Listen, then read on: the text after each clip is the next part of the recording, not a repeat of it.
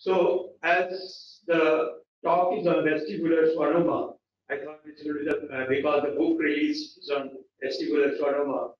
So I thought this would be appropriate for me to talk on vestibular schwannoma. So there will not be many neurosurgery students or teachers here. So I don't know whether it will be very much interested for them, but I'm sure this lecture I prepared mostly for the DNB students. So I'm sure the DNB students should be benefited by this talk. Nowadays everything is available in net, but even we are on olden days people, we like to listen to the talks and read the book as well.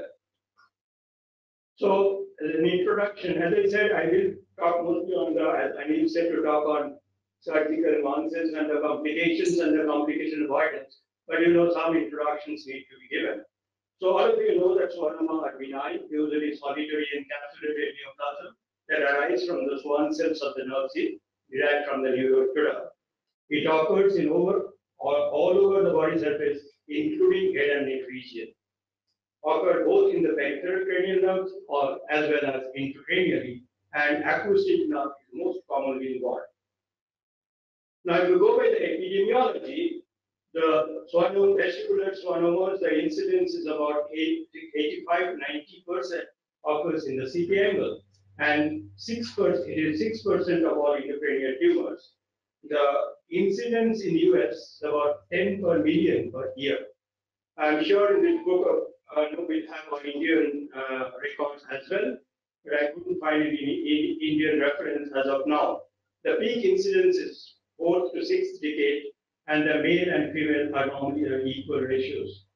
95% of these tumors are sporadic, but 5% belong to the NF2 group. They are slow growing tumors, average of 1.8 millimeter per year. So it's a very slow growing tumor.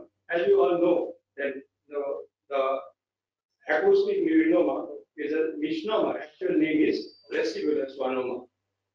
This is a historical perspective. You all know what started. Cushing was the first one who first did a subtotal intracapsular removal. Then they did the first total removal of by suboccipital craniotomy approach, and so on and so forth. The commonest presentations are hearing loss 95%, tinnitus 63%, disequilibrium 61%, and trigeminal involvement 17%, facial paralysis 6%, headache 32%, and nausea and vomiting 9%. How do you diagnose? Mostly the most important thing is by audiometry, where you can go by the hearing loss as well as by speech discriminations. But the VA is the most sensitive and the sporadic audiologic test. Can do electrophysiologic testing, vestibular testing, CT scan. The importance of CT scan to get the surgical anatomy of the skull base, especially the vitreous bone. And the gold standard of the investigation is definitely MRI, gadolinium enhanced, both T1 and T2 contrast, and also T2 drive sequence, where we can get the delineation of the nerve as well. Nowadays, by fractional anisotropy, we can even delineate the seventh nerve pre-operatively in the MRI. There are various grading systems, but the one which normally we use are the Woods classifications. All of them are very simple: grade 1, grade 2, grade 3, grade 4. Depending on the involvement within the ISC, then outside of the ISC, the tumor occupying the CP angle, the tumor touching the brainstem cistern, or tumor distorting the brainstem cistern. Now, SAMI has classified grade 3 into two types, 3A and 3B, and grade 4 into 4A and 4B. Now, how do they develop? There has been recent literature saying there are some risk factors involved. Exposure to high doses of ionizing radiation is one of the important factors. Even childhood exposure to low dose radiation for benign head and neck conditions, and exposure even to the desired noise for a long time can, in the long term, can give rise to vestibular schwannoma. This is an article which is taken from recent European journal in 2019. Now, regarding the pathogenesis, all of us, we know that it's a WHO grade 1 tumor. The growth rate is less than 1 millimeter per year. Average Ki67 index is very low, 1.86 to 1.99. Malignant degeneration is extremely rare. This is important for a neurosurgeon, the displacement of the cranial nerves. So 70% are displacement occurs ventral and ventral superior. So when you operate, we have to know that the displacement that we expect. So most of the displacement are by the ventral or ventral superior, 20% superior, and the least is the inferior, and very rarely we may have a dorsal displacement as well. The site of origin, we all know the majority is inferior vestibular nerve, 70%, but 20% comes from the superior vestibular nerve, and even in 10% it can come from the cochlear nerve. Origin as the Obersteiner-Redditch junction, that is the point of encounter between the central and peripheral myelin, but it can also happen near the porus acousticus. There is a typical variety called medial variety, which origin very close to the meatus. So macroscopy is a pale capsulated globoid masses displacing or splaying normal structures. Occasional foci of hemorrhage and cystic degenerations are seen. Microscopy will all know the Schwann cells arranged in two different tissue patterns. Antony A, which are dense cellularity, and Antony B, which is sparse cellularity. It induces, this is important, it induces angiogenesis-induced telangiectasia formations, and that causes intratumor hemorrhage. The one video that I'm going to show you, it was tremendously vascular. So this is the reason why some of the acoustics or vestibular schwannomas are very vascular, and they have a thick collagenous capsule. Now, sporadic vestibular schwannoma, the commonest thing, they have a biallelic inactivation of NF2 gene. They are the tumor suppressor gene. It encodes a protein called merlin or schwannomin. So it acts as a tumor suppressor, and this is the one which the location is in the chromosome 22. And in NF2, they have a special mutation in the NF2 gene at position 22, Q12.2. So you can see here, you can see this. This is the very Schwann cells here. You can see the Schwann cells, and these are the Antony A cells, and you see the Antony B are very loose pattern, and this is very important, a very classical diagnostic thing in schwannoma. I'm sure all the students there, you must see the slide. This is called verruca bodies. You see they are between the, they are horizontal rows, as you can see here, horizontal rows of palisade nuclei separated by areas of acellular. So if you see, these are the one row here, and this is the acellular area. So this is very important. This is called verruca bodies. The presence of this confirms that it's a schwannoma. Now let us come to the management options for which I will be talking today. The surgical options can be surgery, or it can be radiosurgery, it can be simple observations, and of course there's the management of preoperative hydrocephalus as well.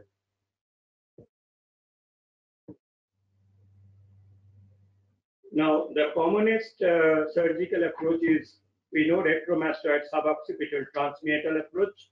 The most of the acoustic schwannoma can be operated by this approach. The middle fossa approach mostly done by the ENT colleagues for the smaller tumors, and there is translabyrinthine approach. I have some experience on this translabyrinthine approach as well. Now, important is the position. Any surgery, the most important thing is the position. As a surgeon, we have to give very, very importance to the position. because the position is not good, you will suffer in the whole surgery. So for the students, you have to be there right from the beginning of the surgery, and you have to start positioning yourself with your seniors like Professor Vasudevan, Professor Anil there. So because the lateral or lateral oblique, I'm sure it's called Fukushima position. He only popularized this. This gives extreme comfort to the surgeon. It gives an excellent visualization of the CT angle system, and it gives a direct visualization of the vessels. It's very easy for the tumor removal, and obviously it prevents hypotension and no problem about air embolism. Semi-sitting and sitting, it was popular those days, earlier days when I was in CMC. My teachers used to do sitting position. Now it has come down to semi-sitting, but still there is chance of air embolism. And supine oblique. I do a lot of my patients in supine oblique position. So I adapt either supine oblique or lateral. If the patient is little aged, they have got cervical spondylosis, then you should avoid supine oblique position. But both are equal and both are equally comfortable for the surgeon. Now you see, this is the position I do. I have modified myself a little bit because I put the head a little more down, so which is normal thing. So I find it very easy to, for a large tumor, which is going almost up to the 10 and more anteriorly, this position definitely helps me to get the upper part. See, lower part getting the tumor is not much a problem, but getting the upper part is most difficult. So this is the vertical, you give a lazy S incision or an inverted J separate incision. One thing you have to definitely keep in mind that in case of a hypoplastic vertebral artery on the opposite side, you have to avoid very extreme flexion, and sometimes the dolichocephalic vertebral artery can come. So these are the things for which sometimes you have to do preoperative investigations. The landmark, all of you know, the transverse sinus superiorly, sigmoid sinus and transverse sinus junctions is called knee. So that position you have to always expose. If you want to go to the the depth and the anteriormost and superiormost part of the tumor, you have to expose that knee. And then, of course, below is the mastoid groove.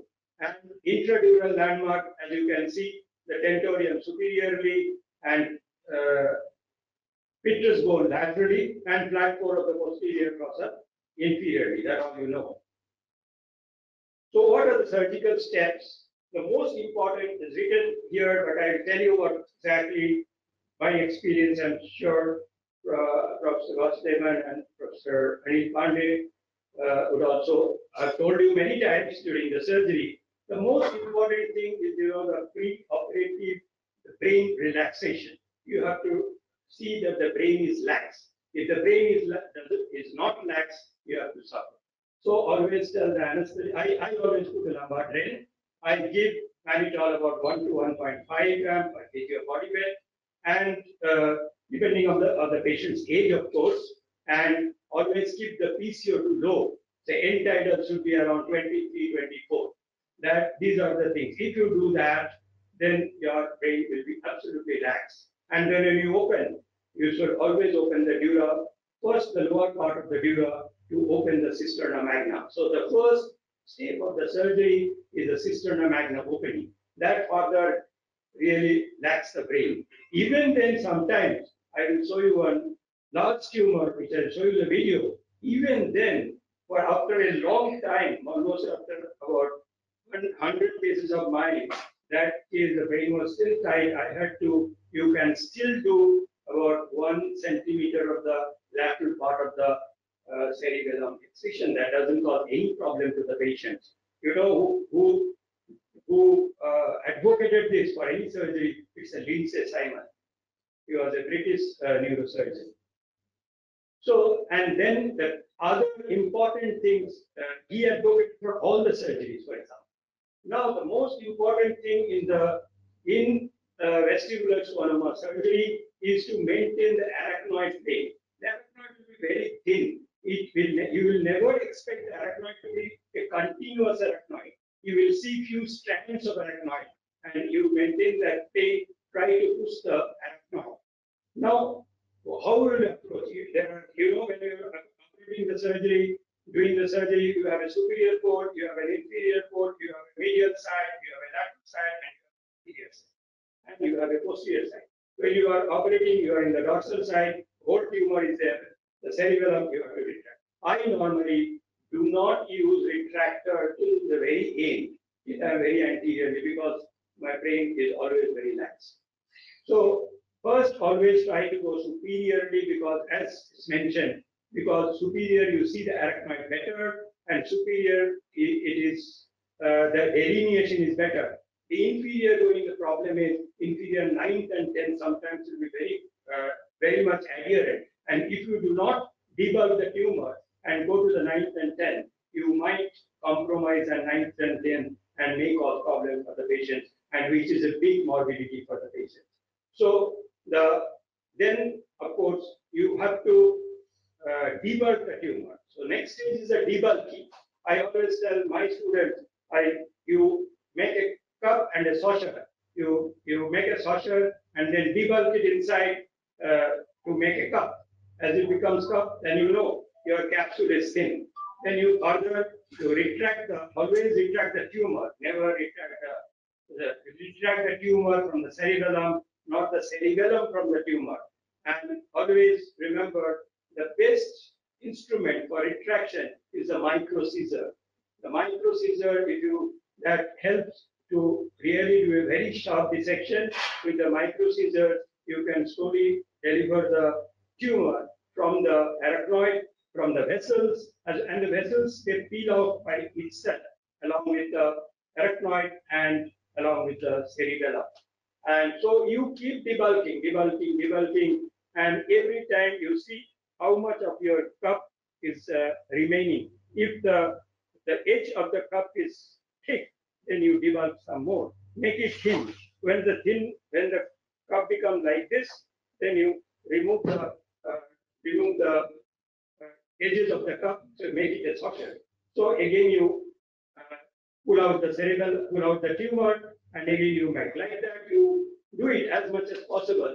And remember, at certain point you have to decide where you are to drill the internal acoustic meatus. You should not keep the drilling of the internal acoustic meatus till the end, because then what happens? You are losing the lateral boundary, lateral part completely. You are not touching. You have only 3 parts to work.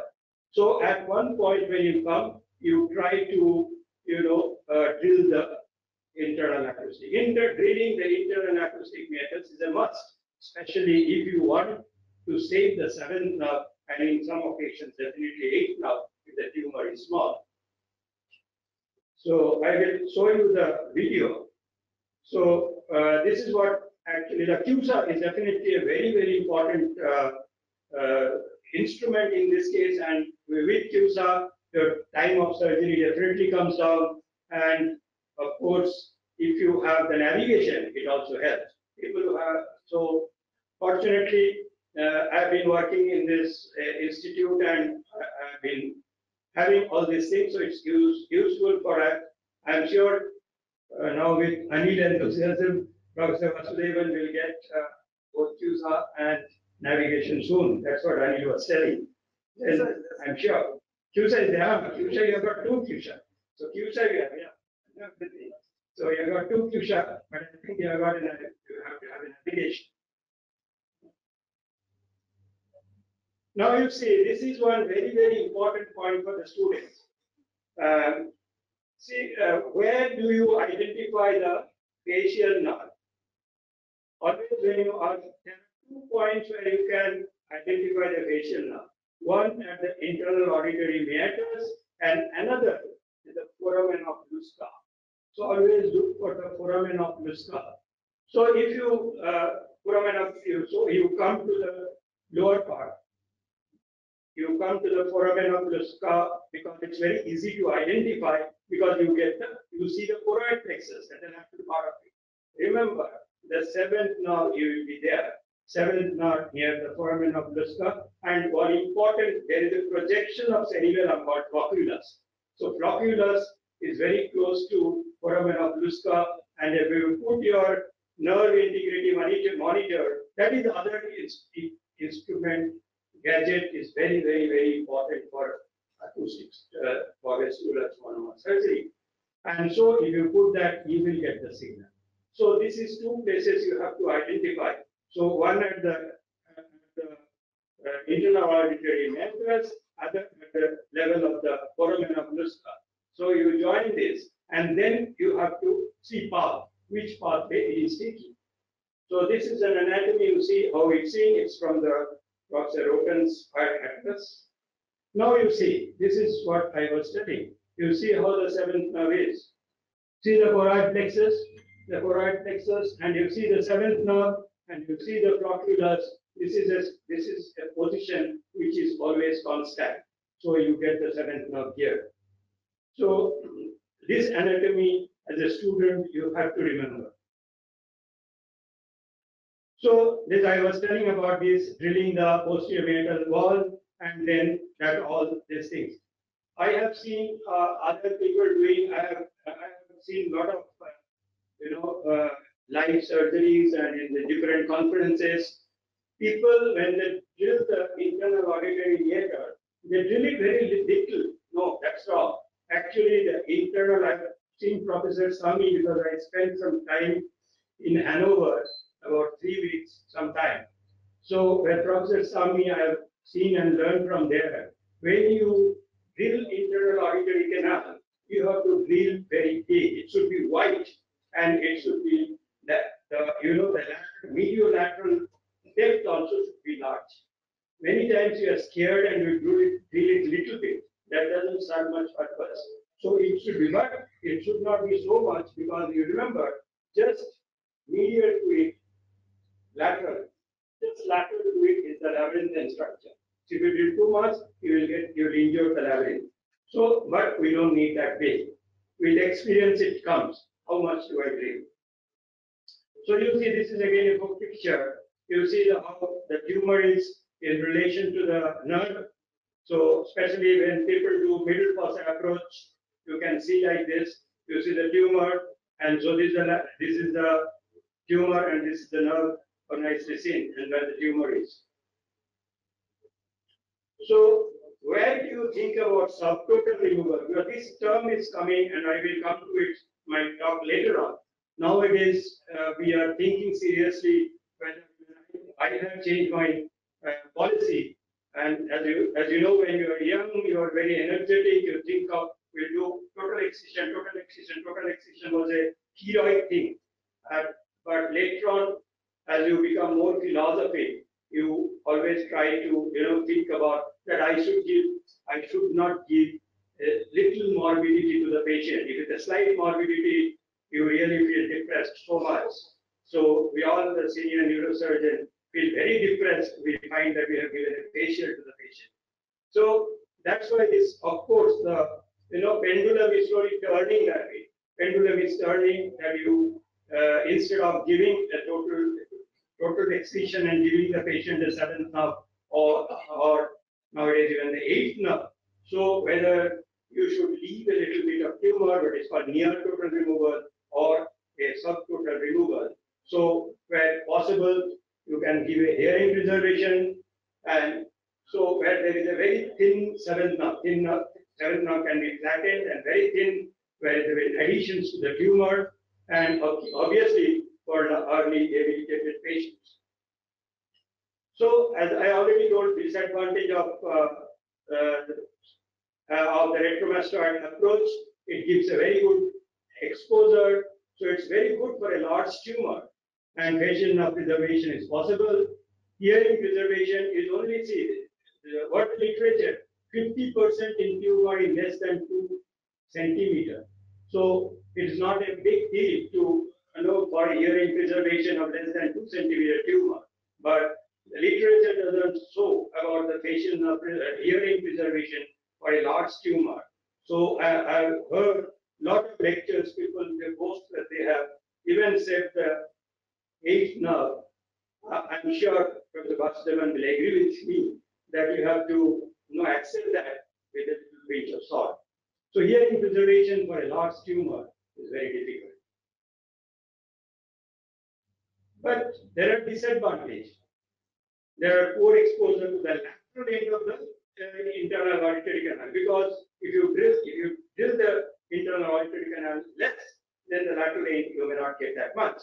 And yes, as I was telling you, very large tumor need a cerebral retraction. There is always a possibility of CSF leak, and you know there's a CSF leak there, and that there's a headache is a problem of electromastoid. A lot of patients complain of post-op headache later on. So what are the complications? All of we know the complications are of various cranial nerves. There can be 5th, 7th, 8th, lower cranial nerves. So 8th nerve paralysis, 7th nerve paralysis, all these different procedures are there by which it can be taken care of. Lower cranial nerves, again, we have to give temporary rise to feed or a feeding gastrostomy. Hydrocephalus needs to be ruled out always. If there is a leak, then you have to rule out. If there is a patient is developing a hydrocephalus, you have to put a temporary LP drill. If there is a CSF or otorrhiniuria, or if there is meningitis, wound infection, and postoperative hematoma. These are the complications which can happen in a electromastoid approach. So how do we avoid these complications?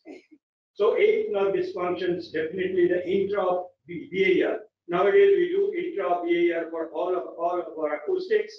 I have a very good, very experienced neurophysiologist, and he has got a lot of new gadgets now. We have started monitoring all the cranial nerve, lower cranial nerve, and even the facial EMG, and we are doing continuous intra-VAR as well.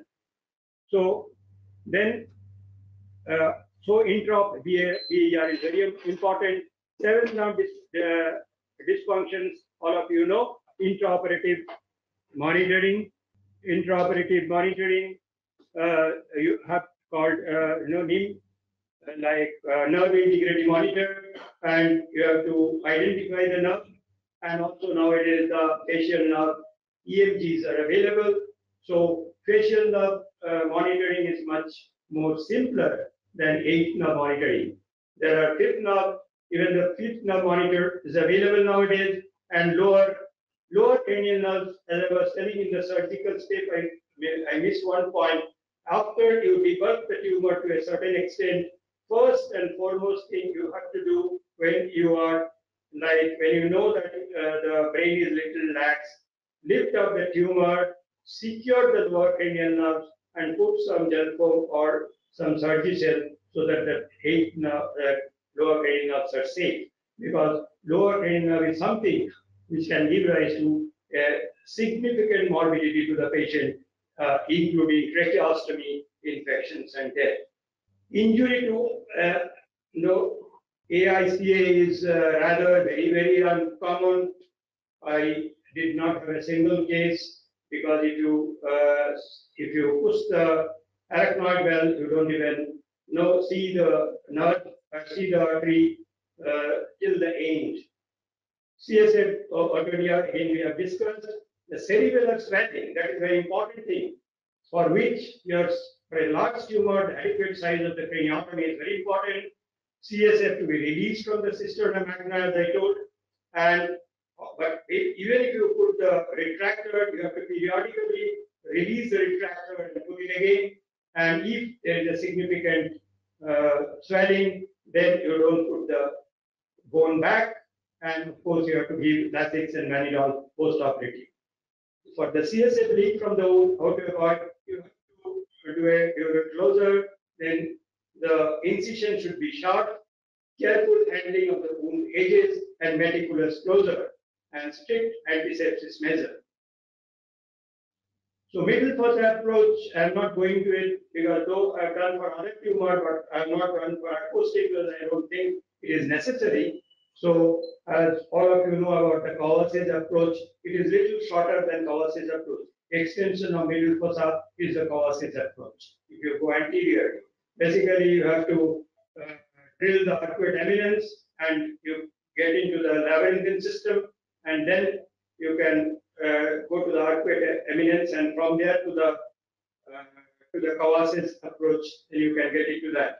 So I'm not going into that.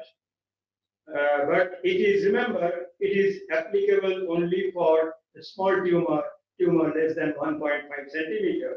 Nowadays, because of the the radiosurgery available, we don't operate this type of small tumors.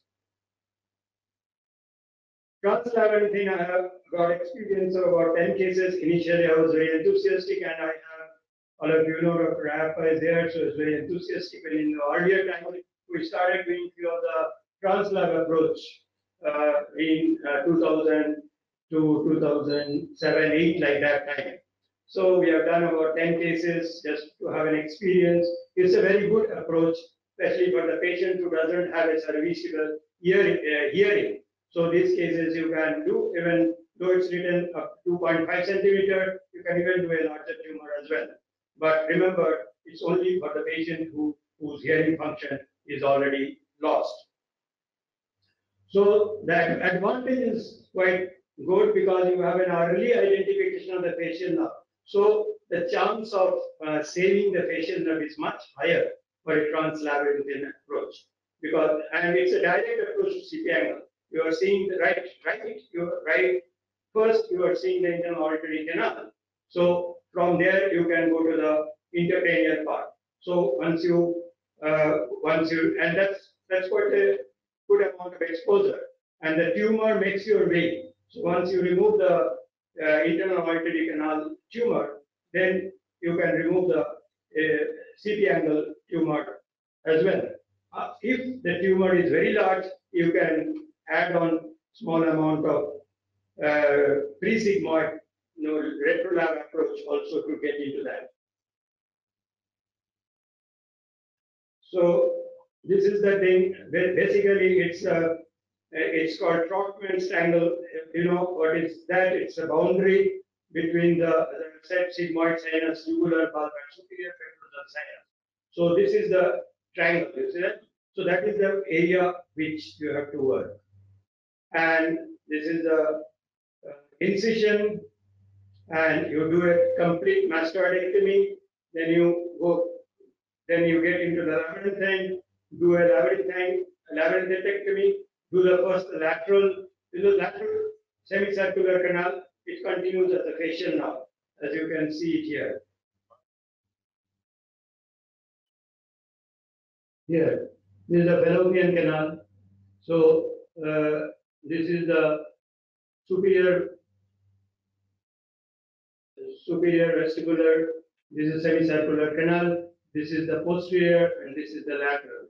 So then the next one is the deeper part of it. You keep doing it. You take the bony labyrinth and then come to the membranous labyrinth. You see that all the three semicircular canals are exposed. This is a book picture, and this is operative photo. You can see that to be a semicircular canal, the lateral, and this is the posterior. And this is the place called subarcuate artery. And now you keep drilling it till you see this is the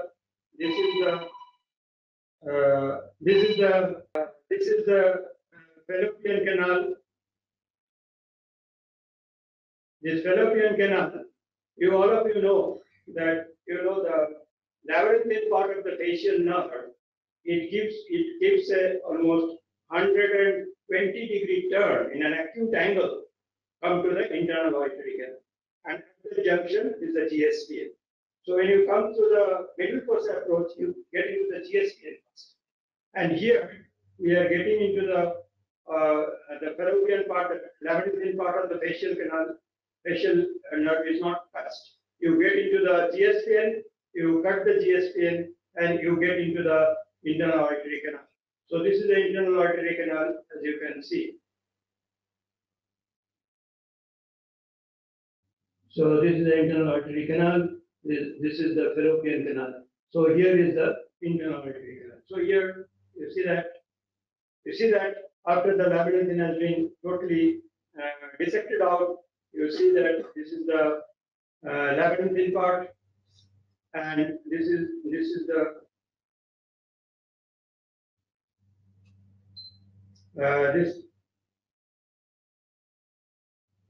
That is the city angle. That is the area where the internal auditory canal. And now you can see in the book picture, you can see how it is where the superior vestibular nerve. This is you can see here also. The next part you can see. You can see here the dura is opened here, and you see the tumor as well as the facial nerve. You see how nicely the facial nerve is seen here. The facial nerve is seen very well, and you can excise the tumor from the facial nerve. So that's the reason you can get access to this facial nerve in the beginning itself. So chance of facial nerve saving is much higher in this case. Obviously, for a very large tumor, it's not that suitable. For moderate size, like up to 3 centimeter and all, this can be done very well. You see, this is one case. You can see that this is a moderate size, about 3.5 centimeter is an ideal part. This could have been easily done by the retromass part, but as you said, we were trying to develop that, so we have done that those days. This is another one. So this is the algorithm for acoustic tumor. More than 2.5 centimeter, there is no doubt suboccipital approach. Less than 2.5 centimeter, the patient has hearing preservation. If there is no hearing preservation, you can do translab approach. If then less than 1 centimeter, you do a middle pass approach. If hearing preservation is there, with the tumor, you can go well suboccipital. So this is a very simple algorithm. We follow it but for us, most of the tumor can be approached by the retrosigmoid approach. Smaller tumor nowadays are treated by radiosurgery. So facial nerve preservation, as I said, the EFG monitoring is very important. Either you can do continuous EFG monitoring, and of course you can use the nerve integrity monitor. Sometimes there may be delayed facial weakness because of the edema inflammation, usually complete over the first 6 months. But exact outcome of the facial nerve, whether the facial nerve, what grade it is, you know after 1 year. So always tell the patient that, okay, you wait for 1 year, it may come back. So a lot of my patients I have seen that they come back to almost grade 5, grade 1 or grade 2 at the end of 1 year. So for hearing preservations, VAER, the most important nowadays also electrocorticography also is being done, and the direct recording of CNA. So technical, as Janetta has given few points for avoiding facial nerve injury. He said elevate cerebellum, avoid medial retraction. So he said not to do medial retraction early, and sharp dissection, which all of us know. As I was telling, scissors is a very good instrument, and alternate direct dissections, all directions, the pressure, even small vessels, that you have to preserve, even the small vessels which are going to the ISC, because we don't know which one is the internal artery. So hearing preservation is good. Hearing preservation possible if the tumor is small. Good preoperative hearing is there. Lack of lateral tumor extension to fundus. Gone way up to the fundus, and it's difficult. Poor, if sudden loss of potential, intraoperative presence of several adhesions between nerve and tumor, and it's an important factor.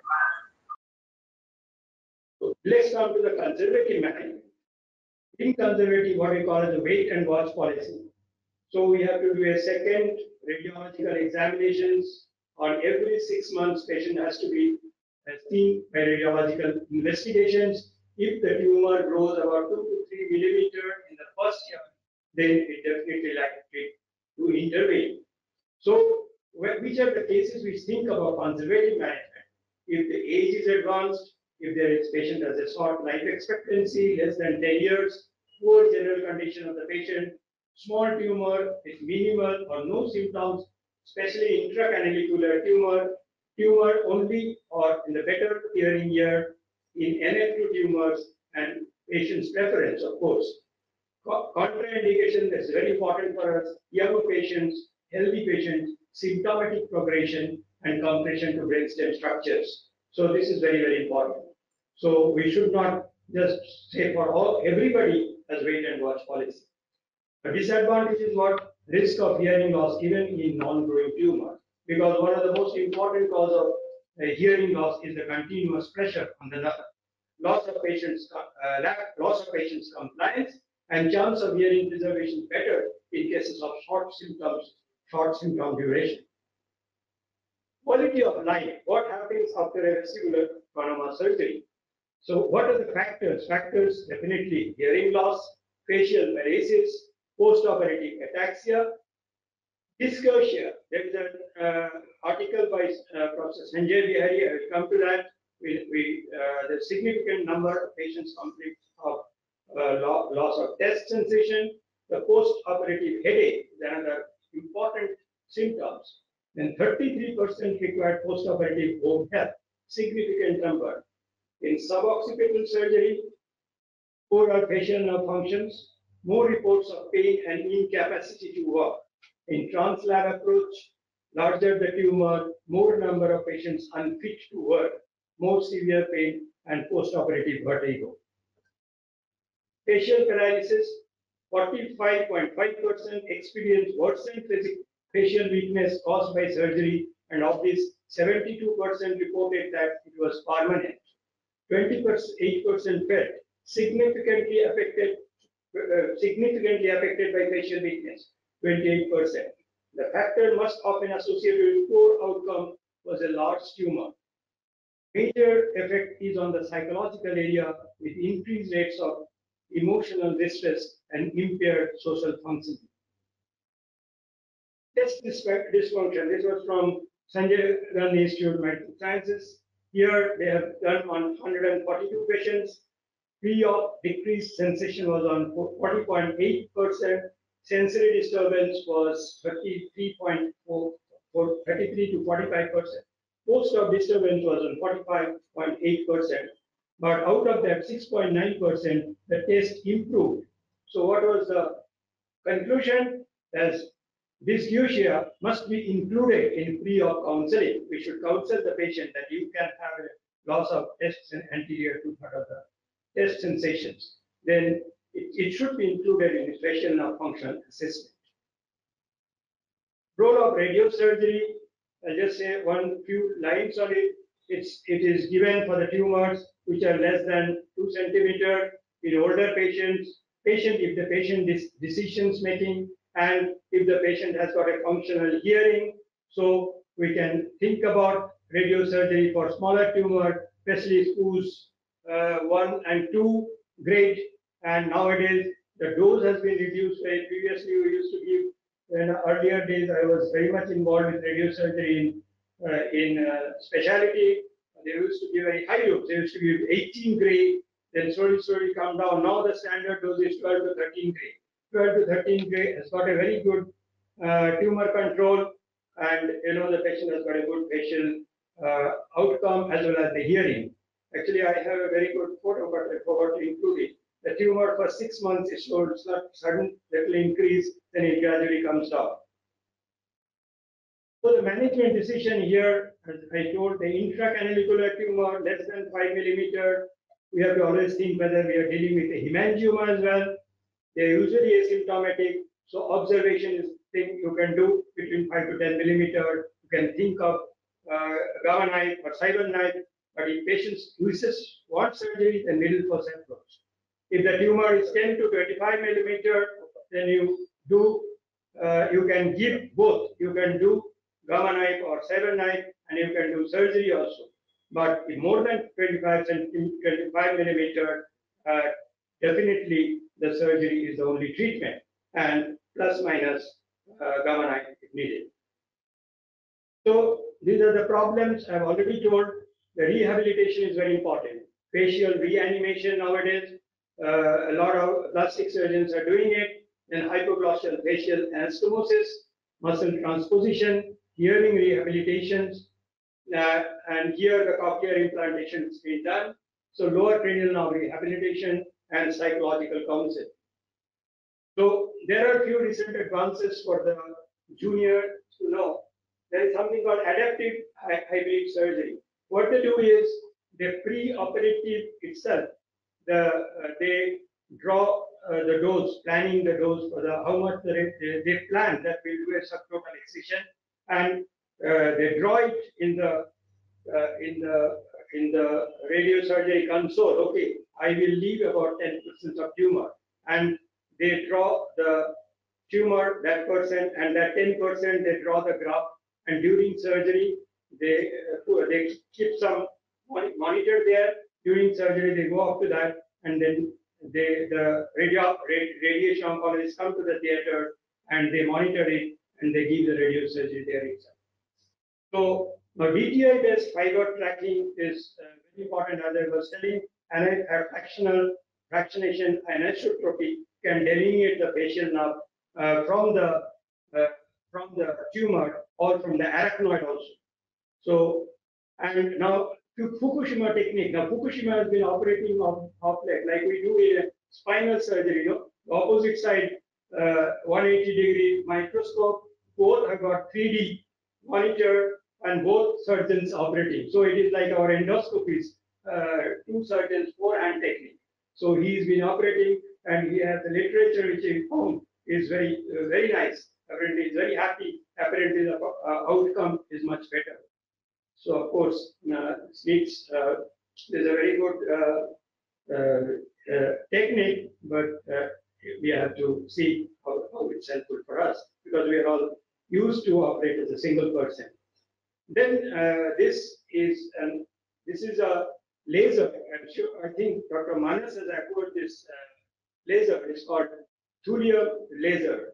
This is very advantageous for tumor debulking. The advantage of that, it does not affect tissue more than 3 millimeter from the tip of the fiber, and tissue damage is limited to 0.2 to 0.1 millimeter. Papaverine and cranial nerve for cranial nerve preservations. I also started using this. There has been role of aspirin has been found that in minimizing the sporadic vestibular schwannoma growth in vivo, and role of bevacizumab for especially for NF2 tumors.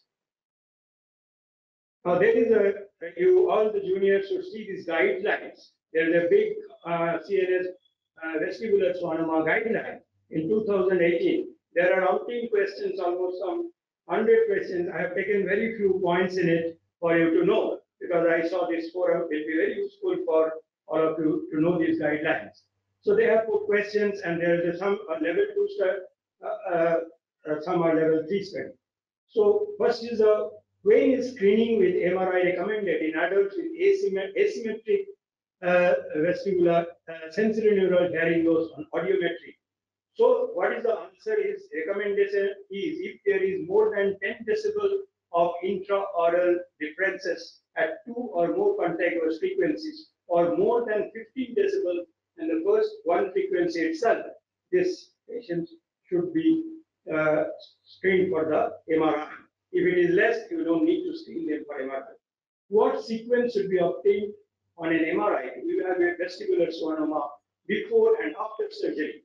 What is the recommendation? For detection of small tumors, high resolution T2 and T1 contrast, and post-op should be done with post-contrast 3D. Sequences and nodular enhancement is considered suspicious of recurrence. Then another recommendation on the same, T2 drive sequences can help in visualizing a facial nerve pre-op, as I was telling. In patients where wait and watch policy is being pursued, MRI should be done annually for 5 years, and interval increases after that. Do cystic vestibular schwannoma differ from solid tumors? Yes. Patients with cystic schwannoma should be counseled that their tumors can have a rapid growth, lower rate of complete resection, and facial nerve outcomes that may be inferior in the immediate post-op period, but similar to non-cystic tumors in the long run. What is the overall probability of maintaining serviceable hearing following stereotactic radiosurgery at 2, 5, and 10 years? More than 50 to 70% at 2 years, 50 to 75% at 5 years, 25 to 50% at 10 years. What surgical approaches for vestibular schwannoma are best for complete resection and facial nerve preservation when serviceable hearing is present. There is insufficient evidence to support the superiority of either the middle fossa or the retrosigmoid approach for complete vestibular schwannoma resection and facial nerve preservation when serviceable hearing is present. Is serviceable preservation routinely possible with vestibular schwannoma surgical resection when serviceable hearing is present? Level 3 recommendation: hearing preservation surgery via middle fossa approach or the retrosigmoid approach may be attempted in patients with small tumor size less than 1.5 centimeter and good pre-op hearing. Then the subtotal surgical resection of vestibular schwannoma followed by stereotactic radiosurgery to the residual tumor provide complete hearing and facial nerve preservation to patients who undergo a complete surgical resection. There is insufficient evidence to support. Does surgical resection of vestibular schwannoma treat preoperative trigeminal neuralgia more effectively than SRS? Surgical resection of vestibular schwannoma may be used to better relieve symptoms of trigeminal neuralgia than SRS. This is a very important point. Anytime we find a small tumor, we can give radiosurgery as well, especially applicable for trigeminal neurinoma. Small trigeminal neurinoma, many times we think that no, we can give SRH, but surgery has got a better outcome. Is surgical resection of vestibular schwannoma more difficult after initial treatment with SRS? If microsurgical resection is necessary after SRS, it is recommended that patients become counseled that there is increased likelihood of esophageal resection and decreased facial nerve function.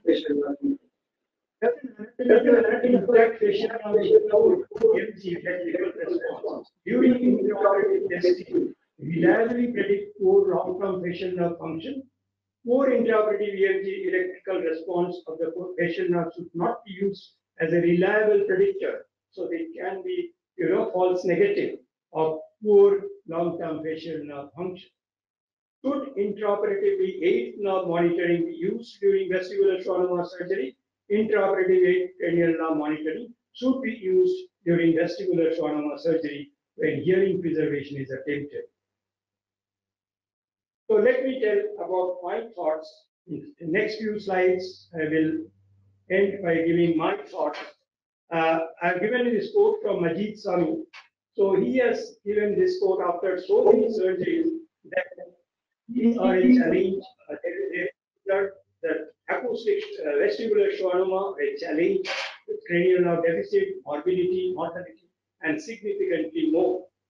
So in his 25 years, he has seen that he has tried radical excision even in these tumors, but of late, I have been bit conservative in selected cases. This is the quote from Professor Majid Sami, who is supposed to be the father of acoustic neuronoma surgery.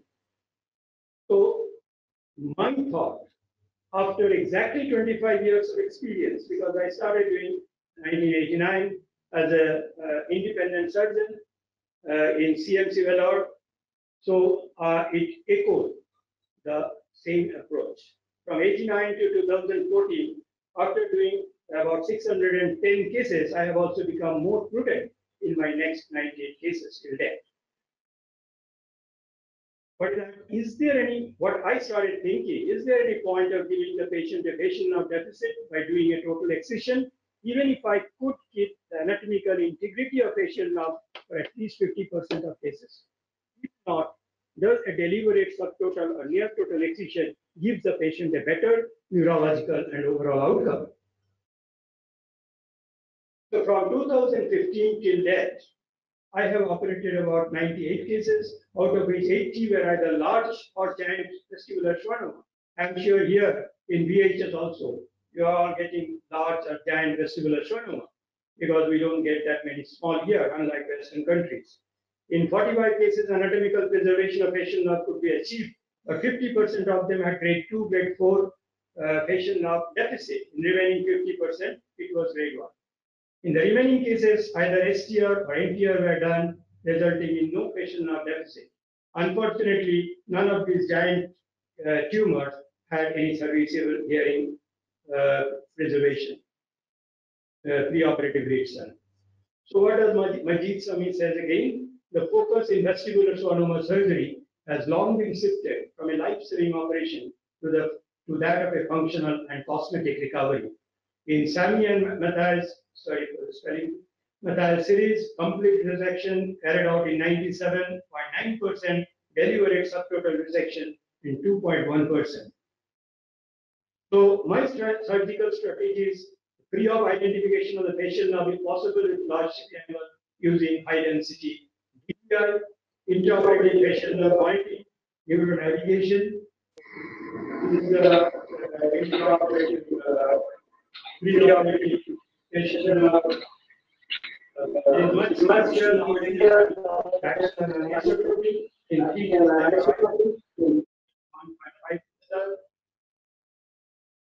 And this is the way you use the NIM. When you are in the high tumor volume, you start with a bigger milliampere and then gradually come and then you know how much tumor you have excised and how much tumor is left, which is attached to the patient now. And you'll see that this is how it works.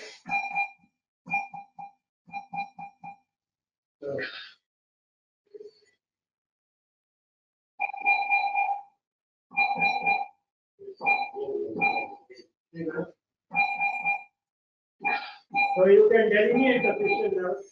Depending on the depth of the tumor, you can reduce the milliampere.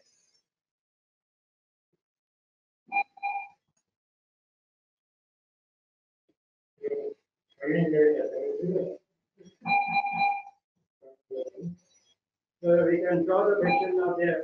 So you know where you can totally excite the tumor and when you can be ready to become tumor.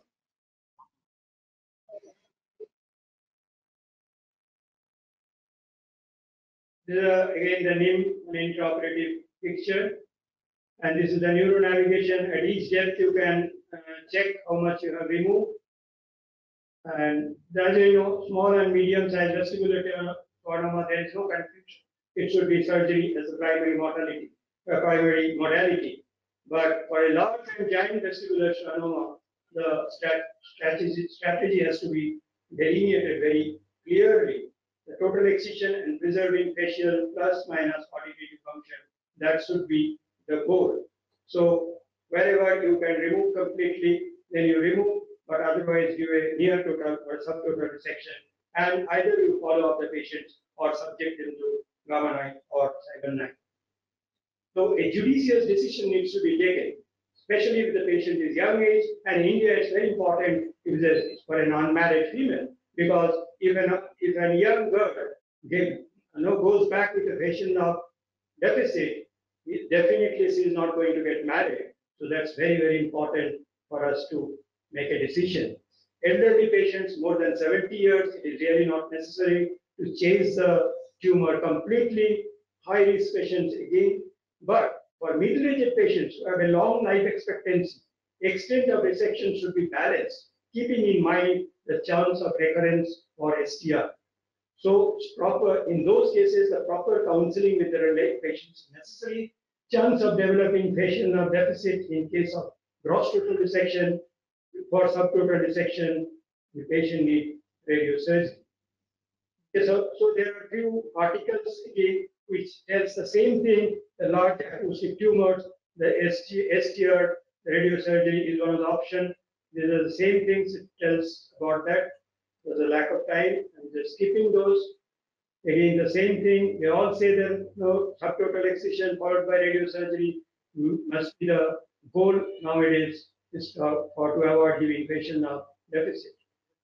This is a case I operated recently, and I have this video. And this one, fortunately, it so happened after Anil said I didn't have a good video, and I had one video, and I just totally missed it. I don't know, my hard disk is totally missing, where it dropped one good post-op video was there. I didn't get it. Fortunately, this patient came, and I took the video. So this is a very large tumor, as you can see, and it's a very vascular tumor. You see the patient doesn't have any deficit, and no patient have deficit.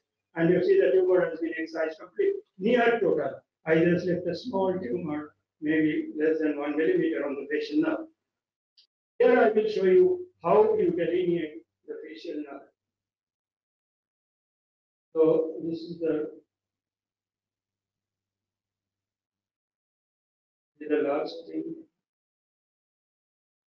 This is the tumor. It's a very large tumor, so and very vascular. This is the position I use. This is the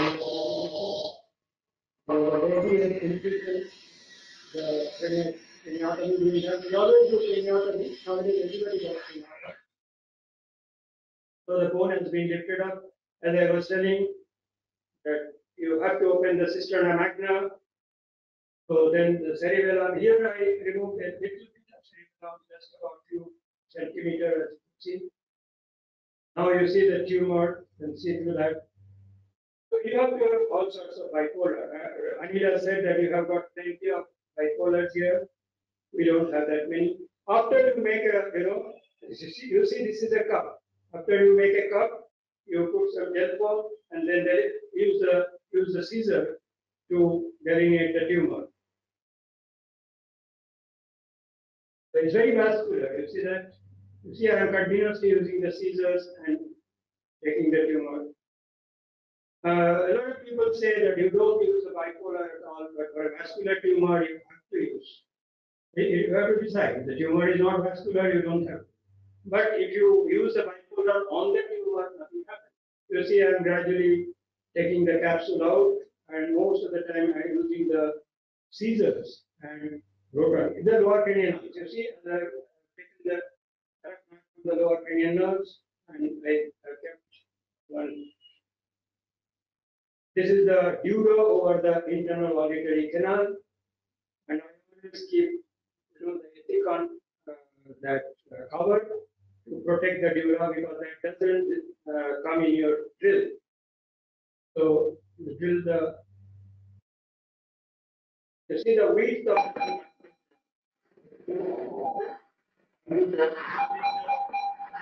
the limb, and you see this is the tumor.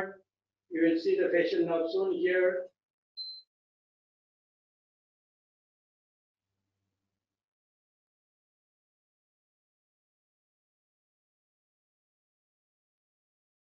The facial nerve there. This is the superior petrosal vein. It's a very large vein. Always try to preserve it. Never coagulate it, because in some cases you can get into problem. Use CUSA, debulk the tumor. Every time you have to thin the tumor and keep the arachnoid. You see there are fifth nerve here. As I said, if you go superior, fifth nerve is very flat. And this is the 9th and 10th. So that the 7th nerve again, every time I'm seeing that.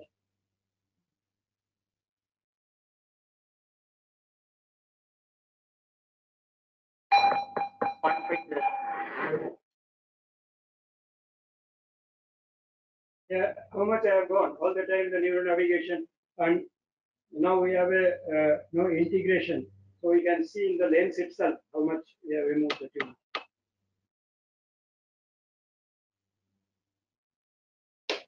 CUSA is always very helpful.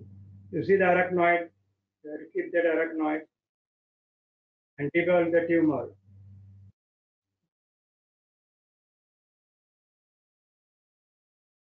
At the brainstem.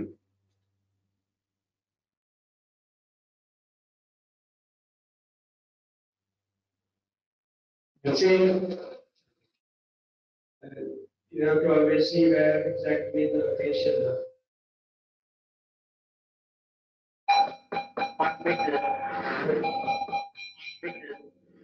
Now see, I have delineated the whole facial nerve passage. I know where it is going.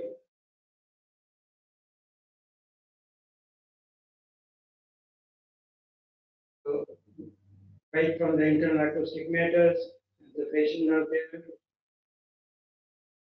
the 7th nerve superiorly, and there is the facial nerve.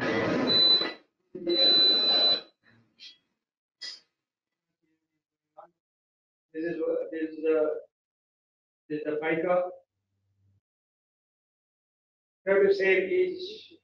I had one bleed from the pica, one of the branches from the pica.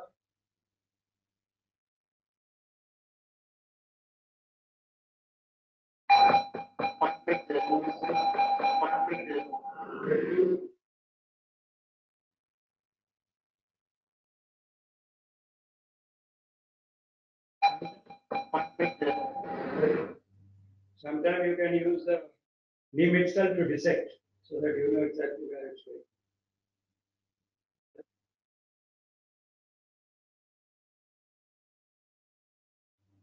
This itself tells that I almost the tumor is removed. This is the papaverine I was telling. Because of that vessel, I had to use papaverine. This is a small tumor. We have got trigeminal now monitoring, the patient now monitoring, and the work cranial now monitoring as well. This is a post-toxicity and tumor completely excised.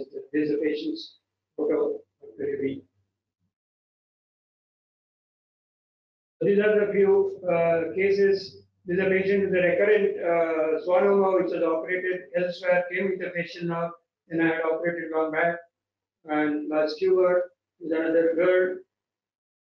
This all has grade 2 deficit. This is again recently, last year I operated here, this girl from Lucknow. She has, you see, this is subtotal. Young girl, I don't want to give her facial nerve deficit, such a beautiful young girl. So called her 6 months ago. She has had come and she has had radiosurgery. And this is another girl. It's a very big tumor. In fact, this I operated about 10 years ago. This was going across the midline. So I myself thought that let me go for suboccipital. I went suboccipital, removed the suboccipital by intraaxial approach, and then go laterally and took the tumor out. And she's got no facial. Tumor was very large. Another lady, another young girl. I left this much of tumor. These are all recent after my. Another young boy.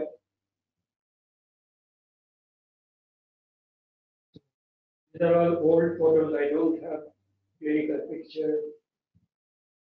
So in conclusion, that very important. This is no, the capacity to smile and hear is the current focus of therapy. Saving life has become easier with multiple patient-centric and tailored resections. Patient must be comfortable with the concept of tumor control rather than tumor removal. Surgeons should try to educate their patient with information from the peer-reviewed journal. So if I tell, for example, patients come to the OP, you say, no, we do a partial resection or we do a subtotal resection. Patient might think, oh, the doctor is saying can't remove the tumor. So if you tell them, okay, show them your literature, say that what the recent literature is saying, they will understand that. So that is what is said. It's very important for them also to educate with the literature. Our comments on extent of resection and gamma knife radiosurgery should not be based on neat conjecture, training bias, or socioeconomic concerns. As a surgeon, we should be absolutely certain that a total excision of tumor will not produce any neurological deficit. If we are comfortable, we can go ahead with total excision. If not, subtotal resection with adjuvant radiosurgery should be the goal, as it gives an excellent tumor control without any additional neurological deficit. Thank you very much for the patient's hearing.